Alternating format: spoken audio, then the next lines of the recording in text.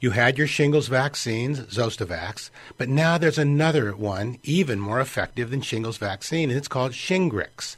This is Health Matters, a service of Sharon Hospital.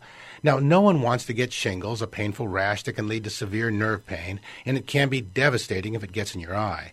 It's caused by the varicella zoster virus, the same virus that causes chickenpox, and it's terrible. Just ask anyone who's had it. So here are some protection tips from the National Institute of Health.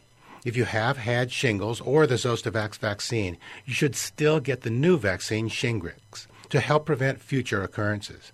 You will need 2 shots to be protected, given 4 to 6 months apart. And as always, you should check with your health care provider, especially if you have a weakened immune system, to see if it is safe to get the shingles vaccine. I'm Dr. Zellman for Health Matters.